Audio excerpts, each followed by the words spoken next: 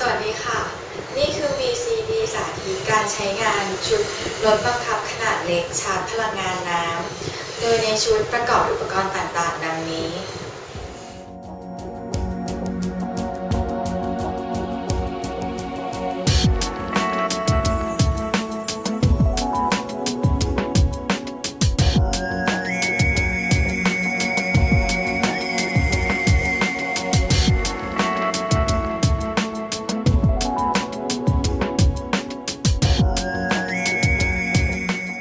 ในขั้นตอนแรกจะเริ่มจากการประกอบรีโมทบังคับ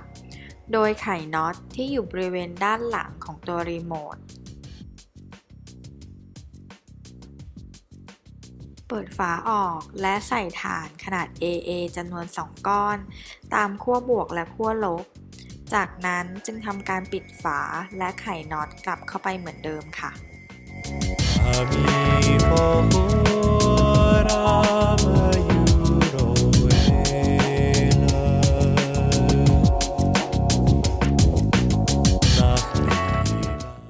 ต่อไปจะทำการเตรียมสถานีผลิตก๊าซไฮโดรเจนโดยจะสังเกตเห็นว่ามีจุกอยู่ทั้ง2ด้านทำการเปิดจุกออก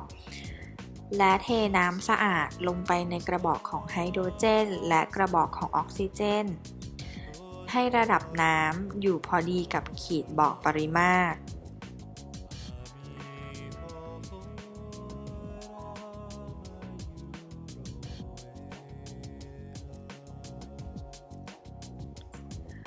เมื่อระดับน้ำทั้ง2กระบอกพอดีกับขีดบอกปริมาตรให้ทำการปิดจุกบริเวณเซลล์เชื้อเพลิงเข้าไปเหมือนเดิมค่ะ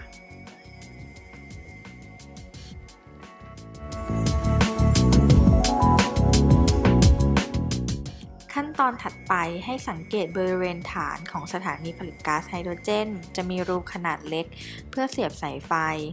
และเมื่อทำการเปรียบเทียบสายไฟทั้ง2เส้นจะเห็นว่ามีทั้งรูเสียบขนาดเล็กและขนาดใหญ่ให้นำสายไฟที่มีรูเสียบขนาดใหญ่เสียบเข้ากับบริเวณฐานของสถานีผลิตก๊าซและอีกปลายด้านหนึ่งเสียบเข้ากับบริเวณฐานของรีโมทบังคับ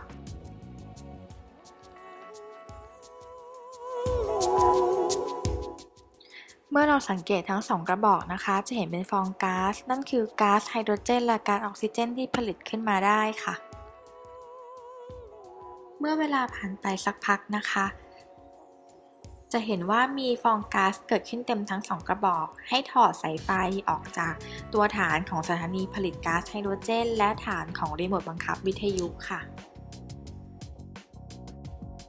ให้สังเกตอีกด้านหนึ่งของฐานนะคะจะมีรูสำหรับเสียบสายไฟขนาดเล็กให้ทำการเสียบสายไฟเข้าไปด้านหนึ่งและอีกด้านหนึ่งเสียบเข้ากับรูเสียบของสถานีชาร์จไฟฟ้าค่ะจะเห็นเป็นไฟสีเขียวสว่างขึ้นมานะคะและนำรถเสียบเข้าไปกับบริเวณสถานีชาร์จไฟฟ้าค่ะไฟที่ได้นะคะจะเปลี่ยนเป็นสีแดงแสดงถึงสถานะของการชาร์จค่ะเมื่อเวลาผ่านไปนะคะไฟจะเปลี่ยนเป็นสีเขียวแสดงว่ารถได้ทำการชาร์จจนเต็มแล้วนำรถออกจากสถานีชาร์จไฟฟ้าและเมื่อต้องการใช้งานให้พลิกใต้ท้องรถนะคะจะสังเกตเห็นเป็นปุ่ม on และปุ่ม off ให้เลื่อนไปทางปุ่ม on และจากนั้นเราจึงสามารถบังคับทิศทางของรถได้ด้วยรีโมทบังคับค่ะ